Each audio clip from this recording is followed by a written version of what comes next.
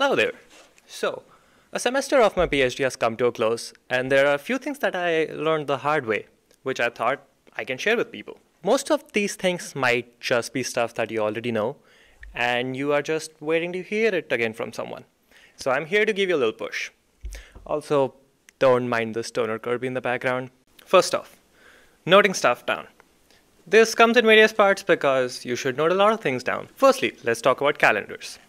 This can be noting down important deadlines, dates, appointments, even your class timings. So once you have put things down in your calendar, make sure they are in one single place. So having everything in one place would ensure that if something new comes up, you know where it can fit in your schedule.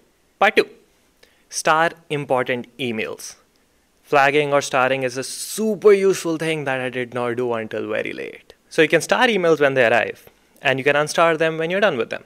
It's better to star important emails and then forget to unstar them rather than just forgetting that an important email exists.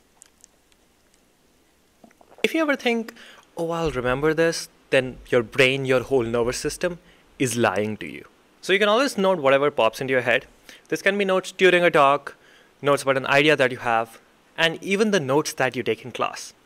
You're taking notes not for your present self, but for your future self, and your future self will not remember a lot. Also, it's very important to make sure that you remember where you took the note. You can solve this by having a dedicated notes app or having a notepad if you are a Neanderthal. If you can't find a note, it's practically useless. A note lost is worth nothing. Ask for extensions on your assignments. Most professors would be willing to give you one because that shows that at least you are trying. And the feeling after you get an extension is pretty great. So the reasoning behind an extension is it's better to do good work than to submit early and do sloppy work. Your professors actually know that, and asking for an extension is at least giving the impression that you're putting in effort and not just half-assing your assignments. It shows that you care. Have a reading list.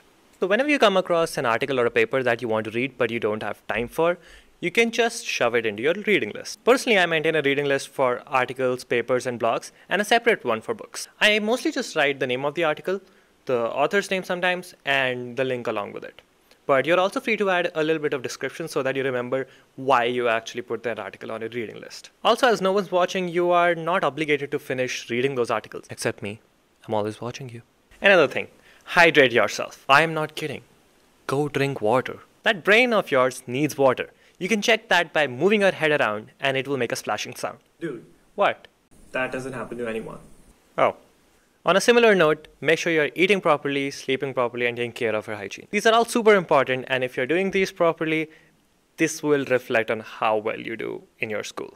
I know these are the hardest thing to actually achieve in this video, and these are changes that will not happen in a day. But just being mindful of if you are compromising on these things for school is quite important. So how do you hydrate yourself? Well, just keep a bottle next to you.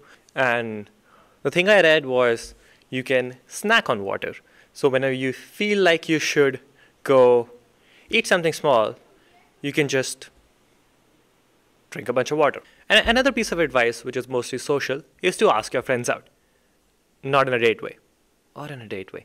Anyway, go to your friends or the people in your department and ask if they want to take like a 20-minute break and get lunch or something. And just going out of this office area and just going outside for a while will help you refresh. And if you want hints on how to do it, here's a tutorial.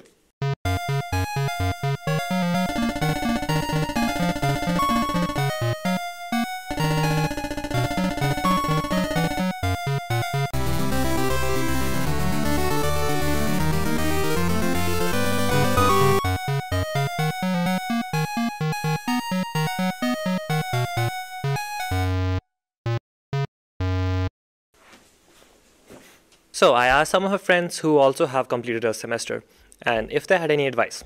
Turns out they did. First up, yes, coursework is super important, but you're also not just a student anymore. And so if you want to, say, continue in academia or even outside, then it's important to build a network and step into the community. Along with the coursework, you should also go to conferences, attend seminars, and maybe step into research to see what it's like. For conferences and seminars, you can just type in your field name, whichever field you are interested in, and just type conferences in front of it in Google, and there will be results. You'll find something. There are also a lot of online conferences, so you don't even have to travel. If there are conferences where you have to travel, graduate students are almost always funded. Final piece of advice which comes from my friend, which is also like super abstract but also very, very important. Do not be afraid to jump into things. Do not be afraid to ask questions, approach your professors, or just saying stuff in class. It's okay to be wrong. And this is basically all I had. If you have any advice, please feel free to leave them in the comments below. I also need a lot. I know this video was a little all over the place, but I'm trying stuff out and let's see how it goes. The format of this video was sort of inspired by Nathan of the channel Chalk, and he does like really good content, so you should check him out. And in that vein, I might do a PhD update sometime where I just talk about my experiences. Let me know if you're interested in that. So that's all. Good luck on your journey. Bye.